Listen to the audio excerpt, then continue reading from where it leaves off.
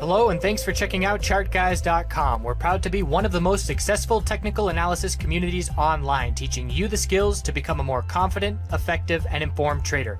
Join our community of hundreds of analysts worldwide working together to learn the charts, generate profit, and achieve financial independence. For access to daily live chart analysis and market coverage, a thriving chat community, along with dozens of hours of exclusive educational materials. We look forward to seeing you. Let's check out some charts. Checking in on the market rundown. So we have our daily higher low formed in the S&P 500. We are still in a daily uptrend. Again, I am looking bullish as long as we are in a daily uptrend. If we were to drop down after being unable to break the all-time high and see a lower low, we would lose the daily uptrend and that would change our perspective. So I'm using SPX for the all-time high because again, SPY has that adjustment for the dividend. SPX, if we get an all-time high, will hit it before SPY does because it had that artificial drop. So 29.6420 is the level that the bulls are going to have to get to.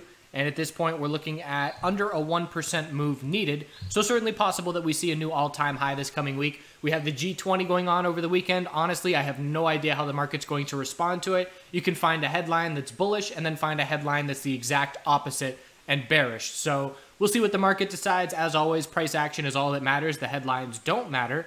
And we'll see overnight here. Let's see, Sunday, 9 a.m. We got a while to go until 6 p.m. when we'll have the futures letting us know. So all-time high is resistance. Support is down at 2,913. Those are the only two levels that I personally care about as we head into this week. IWM made a very significant bounce. There's going to be a key resistance test here at 156.22. If that level fails, it's a potential top fishing play on Monday. So it depends on where we open and where we stand pre-market. But if the bulls are unable to break that level, we're going to look for some healthy hourly consolidation after a very significant two-day move. We would look for a daily higher low and a tightening range. But the fact that the bulls, after 5 days of solid pullback, made it all back in just 2 days, that is notable and certainly favors the bulls to be able to recover that much that quickly. So even if we don't make that break on Monday, we're still going to be watching for the potential that we make that break later in the week and try and head back up to our summer highs. 161.11 will be the next level after 156.22. QQQ hasn't really been doing a whole lot for the bulls, hasn't really been doing much the last few days. Multiple inside bars, and the inside bar did break bullish, but there was a lack of follow-through. We only broke bullish by 21 cents. So you could essentially say we are still in this tightening sideways range for the last 3 days, and the bulls are going to have to get over 187.33 to be a convincing break. And then 189.77 is the recent high. We're at a daily uptrend as well on QQQ with our new daily higher low of 184.65. As long as that level holds, the daily uptrend is intact, in my opinion. XLF.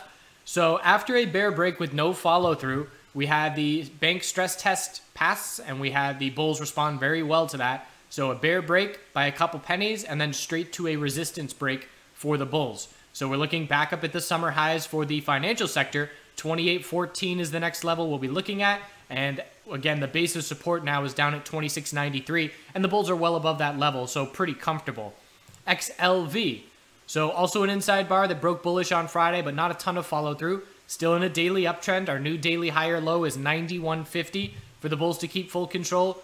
And we'll see if the bulls can get closer to 94.33, the recent high. Right now, in terms of where weakness could come from in this market, XLV and QQQ are standing out to me as names that have not proven their strength, whereas IWM, XLF, and the biotech sector, XBI, all have had some very significant strength into the close of this previous week. So here's XBI. And again, what I feel the market did here for XBI is pulled back saying, okay, we got to price in the potential bearish reaction to the Democratic debates we have coming. And then after the first one, they said, oh, that's it. That's not bad.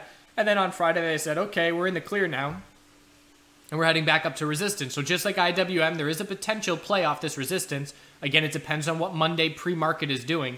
But 88.77 is the key level. If we reject, we're just going to look to pull back for a higher low. And the bulls still have the daily uptrend in their favor at this point. Even though it was a significant pullback, the bulls made a lot of that back. So 83.33 is our new daily higher low on XBI.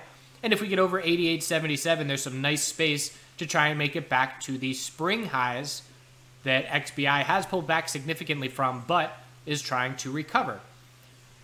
The VIX. So we have pulled back, and we had the end of the day run on look at the S&P 500 the last 10 minutes. So a very notable, huge surge into the end of June and the end of the week. So the VIX there on that same thing, look at what the VIX did. Just an absolute pullback in the last half hour of trading. And so now we're looking at, can the bulls change the daily trend?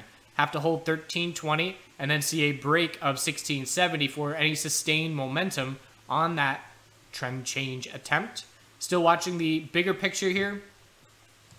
And you could draw some trend lines. I generally am not the trend line user, but I would be putting it somewhere along the lines of right around here. So almost a descending triangle. And we did drop significantly to a lower low here, but the bulls did buy that dip. So keep an eye on that potential tightening range, and we'll see if the bulls are able to hold support and then break resistance, which would mean that the S&P 500 is very likely losing its daily uptrend at that point. So strength is in IWM, QQQ, and XLF, and we have the bulls in actually, I take that back. So strength is in IWM, XLF, and XBI. There is not any convincing strength the last couple days in the healthcare sector, XLV, QQQ. So those two sectors need to show us something in order for the S&P 500 to be headed back to the all-time high. Pretty much green day on QQQ Monday, and we'll be looking at XPX being right on the verge of that all-time high. Hope you had a good weekend. We'll continue to check back in. Going to do a commodities video here in just a bit. Certainly a lot of action in the the Bitcoin space, cryptocurrency, and then we've got the marijuana stocks. Lots of opportunity out there. Going to be a fun second half of 2019. Let's get it started on Monday. It's the season of baby birds. This mother's sitting on a nest, and I'm pretty sure there's eggs underneath her, so sometime in the next couple weeks, we'll have some babies to watch there. Turkey babies, geese babies, duck babies, bird babies. I need to get a bunch of feeders put up. That's the weekend task for now.